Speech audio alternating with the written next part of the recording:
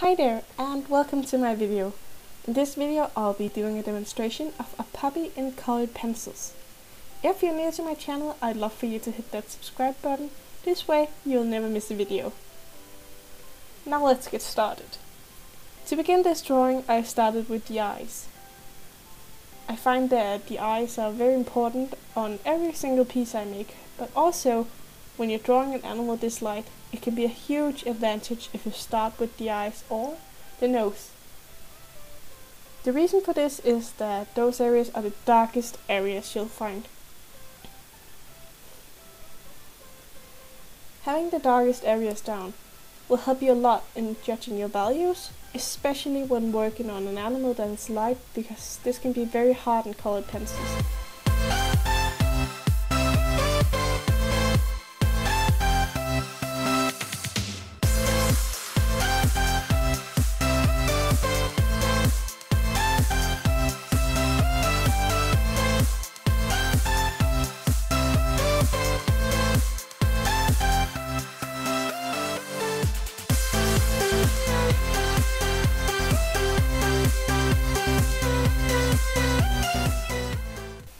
When you want to draw animals realistically, it's very important to follow your reference and make sure that your first strokes go in the right direction. Not only that, but also that they are the right length. The length of the fur varies on the ears and the forehead and the muscle and the neck, all over the face, and really nailing the length will matter.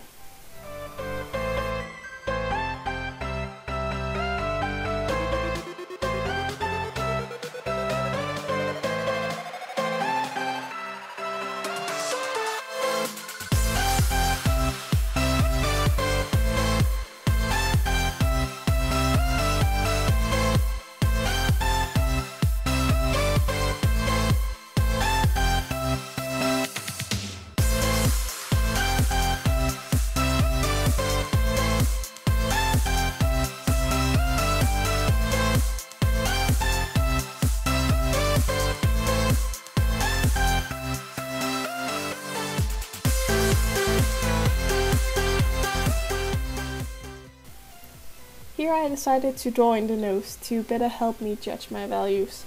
I was having a hard time making sure that my dark areas got dark enough and my light areas weren't too light.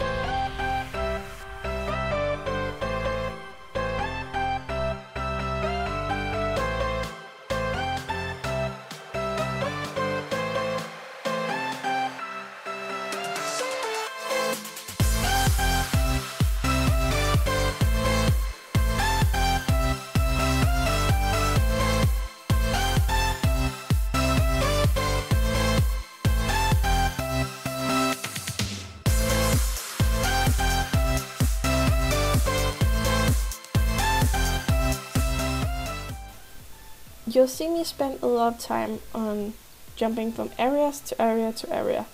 I do this a lot when I work on light animals because I find that the best way to go forward is slowly and even.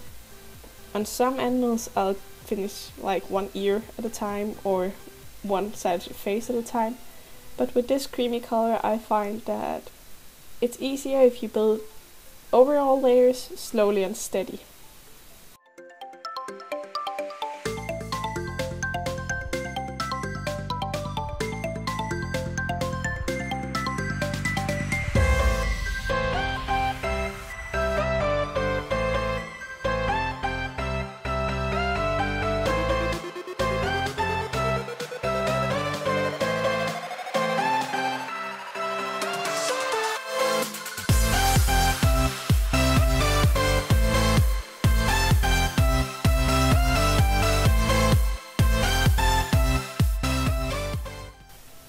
almost finished with the neck. I actually put my reference photo away. This is a trick I've learned from Lisa on Fine Art. This will help you, add those final touches that makes the drawing yours, and also this is where you really have your artistic ability to look at what could make this picture better.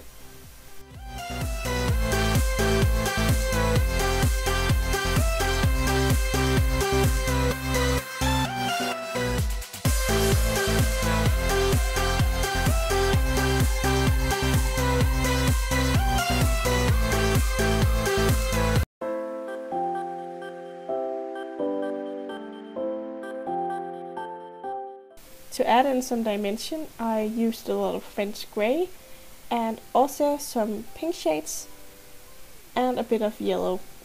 In general, when I work on animals in this creamy color, I steer away from using a lot of yellow. You're tempted to do it, but it's not a very natural color and the end result will be not that realistic looking.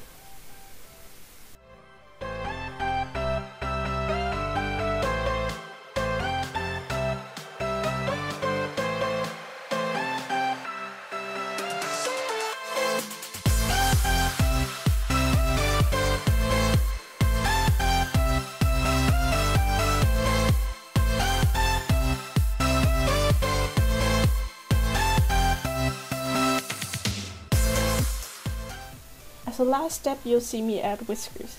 Here I added some dark whiskers, but I also used the touch-up texture and titanium white powder in a mixture to draw in some white whiskers. Once it has dried down, I take my X-Acto knife and I scrape them off so it's in a really sharp point. And that was it for this drawing. I hope you liked it. If you did, don't be afraid to leave a comment and maybe like this video, it would make me very happy. Also, don't be afraid to come up with ideas for what you would like to see or explain better. I really want to teach you guys some of the methods I use, so don't be afraid to do that.